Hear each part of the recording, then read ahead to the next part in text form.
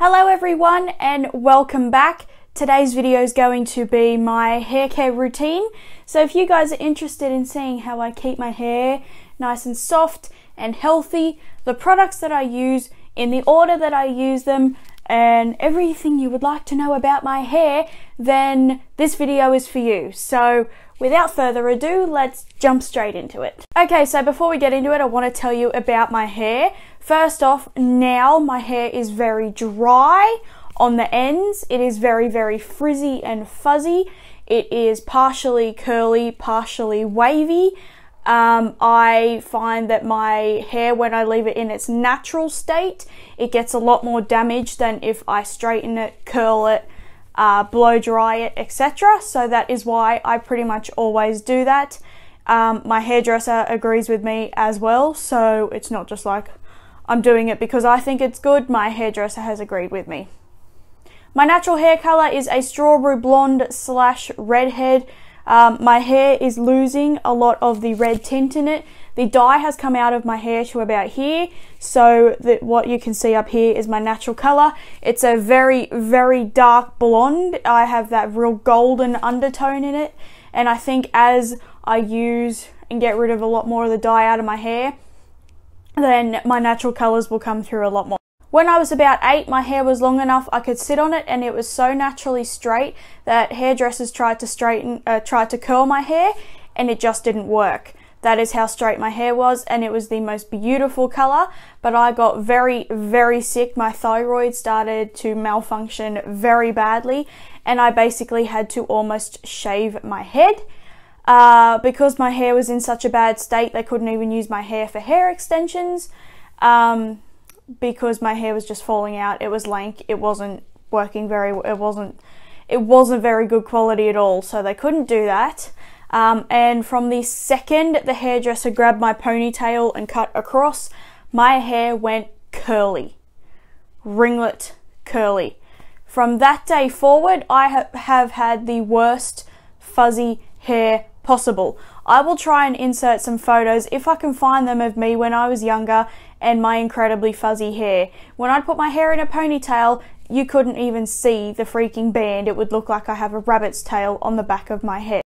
My hair for some reason went even more bright red and things like that. So, and when I went through puberty, my hair dried out so much more and went even more fuzzy, which was literally only like a year and 3 months later since I got my hair cut. So, since I shaved my head. So that's the story of my hair. I have had my hair light blonde. I dyed it light blonde. I've had my hair practically black. Such a dark brown has been black. I've had my hair the color of my shirt. I've had my hair purple, like an actual real dark purple, what I did last year. And I've had my hair like a fire engine red, like it looks like a red pen type of thing. So my hair has been through a lot. It has been fairly damaged, although my hair does go okay with dyeing it. So yes, that is the story of my hair. Now I'm going to get into the products that I use and why I use them. So starting off, in the shower, obviously I use shampoo. I actually use 2 different shampoos, one of them to actually wash my hair and a second one to dissolve the dye. So the one that I use to actually wash my hair with is the Organic Care Dry Nourish shampoo. I have been using this for about a year, maybe just over a year, and I have to say this is literally the miracle shampoo I had been looking for. You guys know I love this stuff. I've been raving about it for nearly a year, but it's cruelty free, it's organic. This huge bottle is only $5.60. The other bottle, which I think is about 300-400 mils, is $3.50. I buy the big bottle because even though it's $5.60, this I bought like the week after Christmas and I still have some left. That'll probably still do me another 2 months because it foams up really well.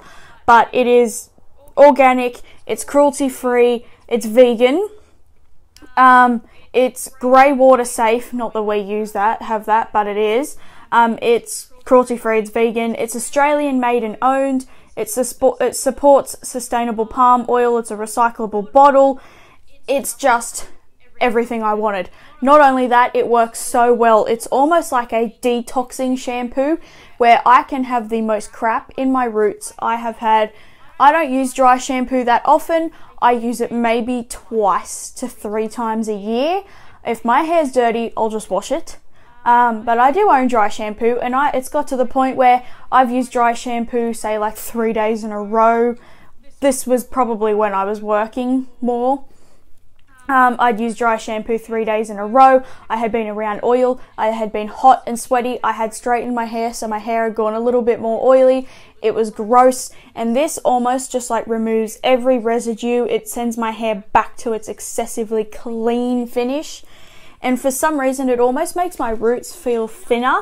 Like, it doesn't feel like it weighs my roots down. It doesn't feel like it just creates a film. It's great for my scalp. My head does not get itchy with this. I don't break out. It doesn't make my scalp peel throughout my hair, which is what most shampoos do. So this is the Miracle shampoo that I have been using for years and for months, and I will probably continue to use it until I find something that's better. But seeing as it's only $5.60, I really doubt something else could beat it. And the other shampoo that I use currently is the Pantene Ultimate Repair and Protect. Now, I just bought the Ultimate Repair and Protect one thinking it would be slightly less drying on my hair. I went to my hairdresser last week and I got a haircut. Obviously, duh, that's what you get at the hairdresser. And I told her I wanted to use not a dye stripper, but a dye dissolver to dissolve the rest of the colour that's in my hair. And she recommended for me to get a Pantene Sunsilk or Head and Shoulders shampoo. Now, Sunsilk literally just creates such a film in my hair, I can't use it. And Head and Shoulders literally causes me, like, my body to literally break out in a rash and actual, like, pimple breakouts. So Pantene was the only other way to go.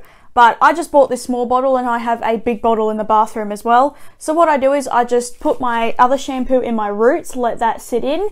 I put a bit of this in my hand. I rub it through basically from here down.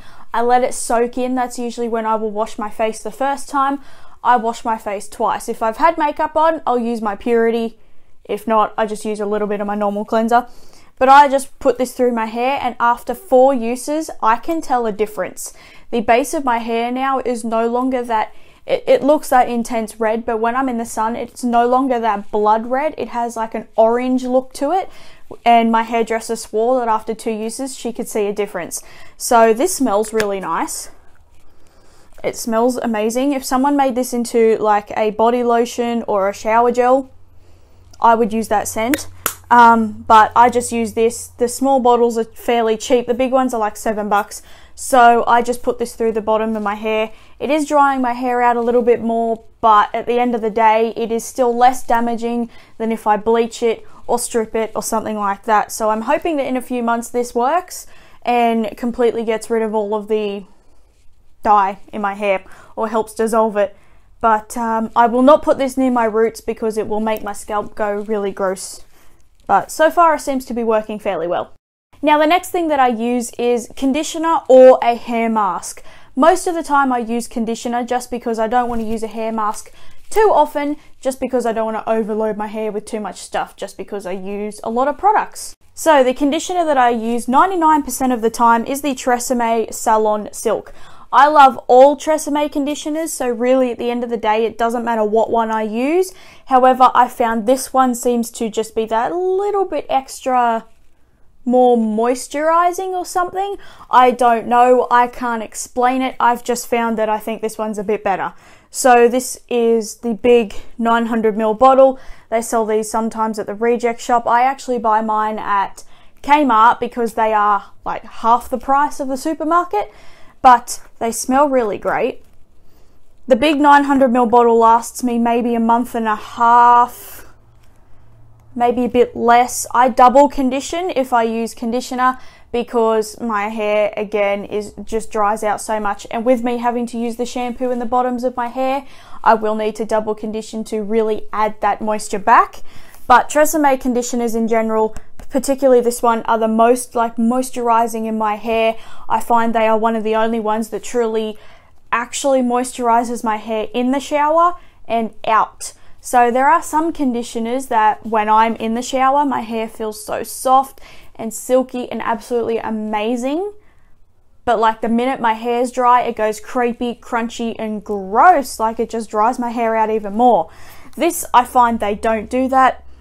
And the double conditioning is amazing. Now, if I don't use a conditioner, I will use a hair mask, and I use 2 different ones depending on what I've purchased. So I will either use the Schwarzkopf one that I rave about that's in the black tub, or I will use the Loreal Extraordinary Oil Nourishing Hair Mask.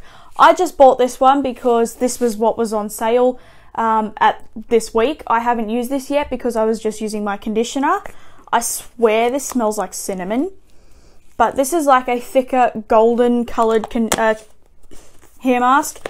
Aldi actually brought out their own version of this last year, I think it was, and I really, really wish they would bring it back because it's almost exactly the same as this. But this is one of the best. It is really thick. It just, again, glides through my hair. It nourishes my hair without making it feel weighted down.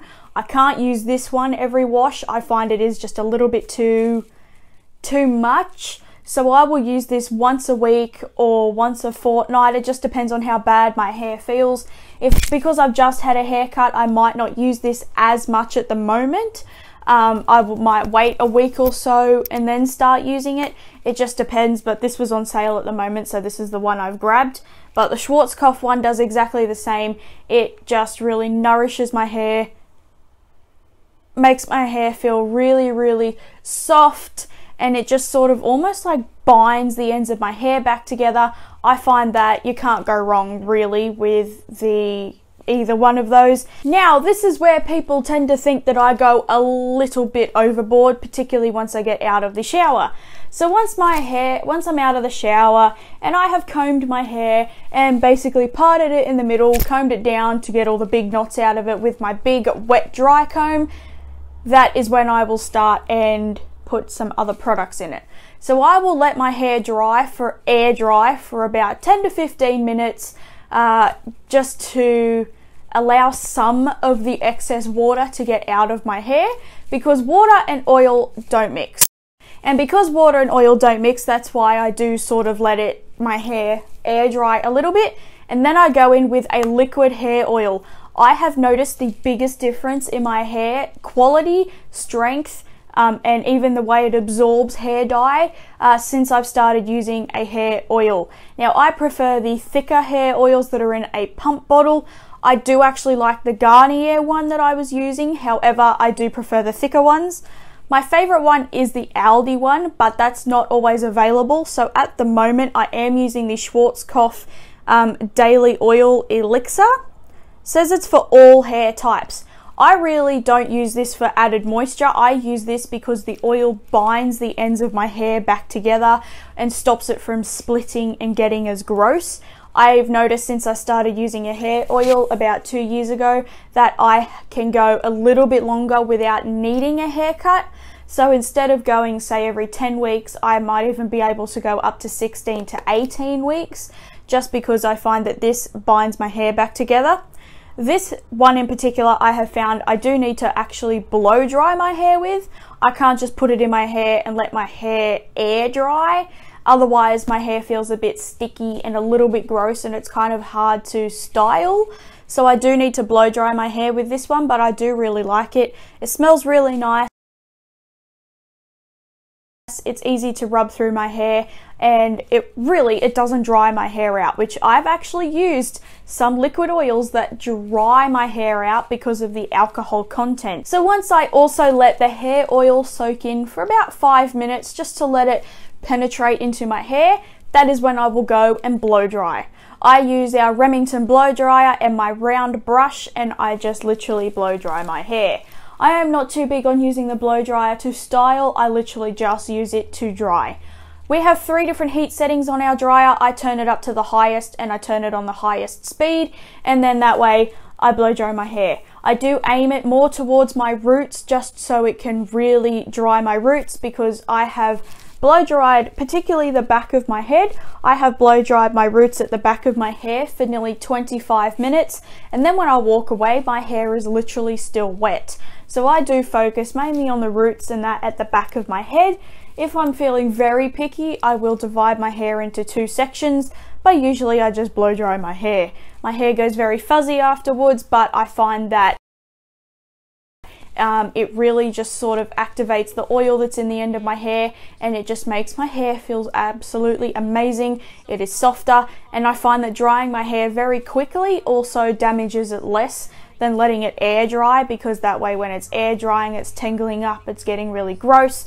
So I find that letting it just blow dry is so much quicker, so much easier, and especially with winter coming up, blow drying it's going to be so much better because my head's not going to be cold. So once I blow dry my hair, I do just let my hair sit for, you know, another 5 minutes or so. A lot of it's just a waiting game, and then I will go in with the Kmart Argan Oil Conditioning Spray for hair. This is a $3 spray. It is basically argan oil. It's paraben and MIT free. And this is only like $3. I bought this along with another one that I actually don't like, but I like this on my dry hair. So even if I was sitting here and my hair felt very dry, I would spray it on it. This is only a product I have introduced actually really regularly into my routine in the past few weeks, and I have found that this actually also makes a difference. So it might seem like a huge step to be adding another oil, but this basically will just add back the little bit of moisture that my hair loses when I blow dry it. So when I blow dry it, sometimes I'll come out, the ends of my hair feel a bit gross, and I find this also helps to minimize the amount of fuzziness that my hair gets. It's in a spray, so I'm not putting too much on. I just do a couple of sprays each side. I divide my hair into 2, spray it each side, comb it through. I do aim it on the ends of my hair, and I have found that that really helps. It just adds like oils on the surface of my hair. It makes it feel really shiny, really soft, and I think this is great because it's only $3, so it's not like I'm breaking the bank, and it's affordable. It's available at Kmart, which is great. But yeah, it's just in a spray, so I'm not using too much. I'm just applying a light layer just to add some extra moisture back, and I, again, absolutely love this. I think this is one of the most crucial steps as well now that I'm properly looking after my hair. So, and then the last thing is I straighten my hair. So I then spray my hair. I wait about another 10 minutes. Sometimes I wait an hour, sometimes I wait till the next morning. But if I straighten my hair, I use the Tresseme Vitamin Enriched Heat Tamer Protective Spray. This is the spray I have used for years. I have tried literally every other heat protectant that is available that's like say $20 and under. I've tried every single one that's available in my supermarket and in the chemist. I've tried every single one, and this is my favorite. The thing I figured out is, particularly with a lot of the Garnier ones, Schwarzkopf, a lot of theirs are heat protectant and hairspray in one. So when I spray a shitload of it into my hair, then it's like straightening my hair and like making it go so fuzzy and gross, because it's not straightening my hair, it's like holding it in place and then it goes crunchy. It's disgusting. So this is literally the only heat protectant I use. I really only tried this because it was all the rage on YouTube a few years ago, and I totally agree. Even if I decide not to straighten my hair, particularly if I really need a haircut, I will still spray this in anyway, because A, it's a heat protectant, but it also helps shield your hair from UV rays. So it protects my hair and my scalp from the damage from the sun, and it also it tames down my frizziness, and it also helps to add some extra moisture back. So particularly when I would rather straighten my hair without heat protectant than leave my hair in its natural state. So I divide my hair, I spray a couple of bits of this in each side, let it sink into my hair for a little bit, and then I go through and straighten my hair. So the straightener that I use is my Halo. They are made in the same factories as GHD. So basically a Halo is a GHD with Halo written on it. It has the exact same technology, and that straightens my hair pretty much exactly the same as a GHD. My friends and hairdressers own GHDs. I've had my hair straightened with them, and then I've straightened my hair with mine, and there's literally no difference apart from the fact my straightener is not as heavy. And my straightener is half the price. I was absolutely amazed when my mum bought me mine for Christmas. She got it on eBay for $75 when they're normally like $150, and it was still wrapped up in the plastic in the box and everything. The woman who bought it for her daughter for Christmas and didn't know, and her daughter had bought herself a GHD already. So the woman sold it on eBay and my mum bought it for me. So I got a brand new GHD, for a brand new Halo for $75. And that straightener, I put it up to its highest heat setting, which is 230. That is my hair care routine. I hope you guys really enjoyed this video. If I can find these products, I will link them in the description box. I'm pretty sure the only thing I won't be able to find is that Kmart spray, because Kmart does not sell their beauty products online. But if you go in stores, you can probably find it here in Australia. It's $3. And yeah. So I hope you really enjoyed this video. I have really been truly looking after my hair, I'd say for about the past 18 months. Before then, I just used to use shampoo, conditioner, hair oil and heat protectant, but even then I got a bit lazy with the hair oil. I wouldn't get haircuts. I would always be just going to bed with my hair wet. That was even worse. But now I really try and take care of my hair as well as the rest of me. So I hope you guys really enjoyed this video. Thank you so much for watching. Hit the subscribe button while you're in the corner down there, and the little bell to get notified when I upload, which is every Tuesday, Thursday and Saturday if possible. So I hope you really enjoyed this video, and I hope to see you in my next one. Bye!